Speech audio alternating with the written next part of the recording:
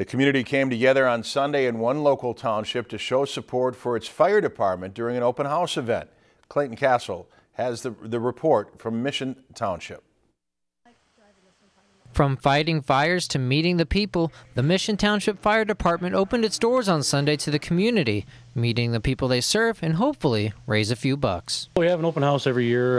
It's a pancake breakfast that we serve free to our community for all the community support that they give us.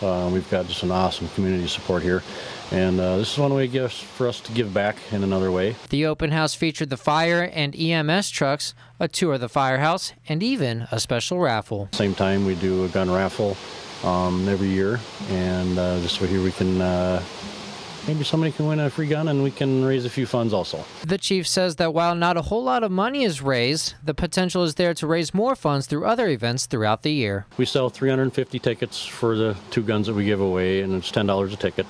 So we have the potential of raising $3,500.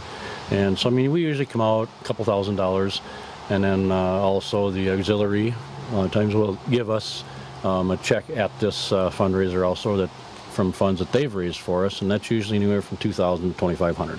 We also have an annual fire fair, which is another fundraiser that we have, and we have a lot of people that show up for that for our support, and then we do the raffle prize tickets at that one also. It's more than just money, though. It's also about the community. The community here is behind this fire department 110%.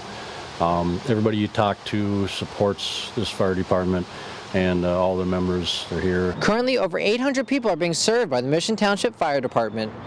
Reporting in Mission Township, Clayton Castle, Lakeland News. And the recent stretch of dry weather has many area forests under a moderate chance for wildfire. If you've enjoyed this segment of Lakeland News, please consider making a tax-deductible contribution to Lakeland Public Television.